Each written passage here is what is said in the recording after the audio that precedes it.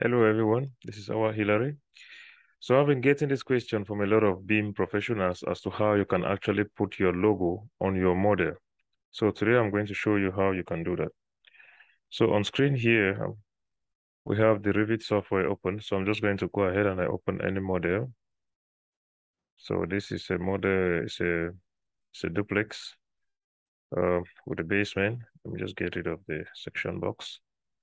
Okay, so let's say we want to place our logo on the model itself, okay, and not just maybe appearing somewhere there in the video and stuff like that. So what you do is you come in under the Insert tab, and you want to go under the linked ribbon, and you search for decal. So come here to where you have place decal, and come to create new decal down here, and you want to give that a name. Let's just say my logo and stuff, okay. And in here now, where currently it says invalid image file. So you want to know where your logo has been saved, maybe on your desktop or stuff like that, wherever you've saved your logo in picture format. So you just go to the source, you click on these three dots, and you open up your logo location. My logo is actually on the desktop in the folder, so I open that up. And you can want to switch this to thumbnails. So you see that better. So I have two logos here. Actually, they're the same, but just different. So I want to go for, say, maybe this one. And I just open that up.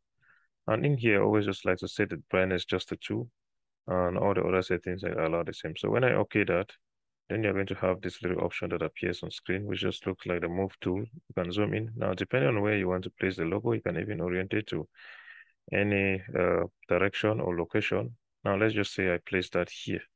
Okay, so I've placed that there. It's looking a little bit weird. I can just press the escape key and zoom in a bit. Now, when I select this, I have the option to actually move that down a little bit.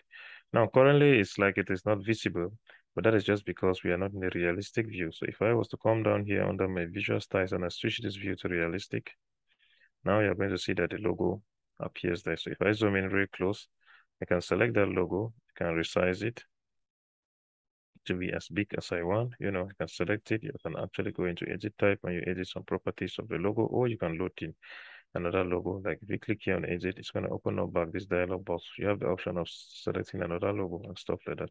So that is how you do it, easy and quick. And this is very good because it helps you to actually place the logo on the model.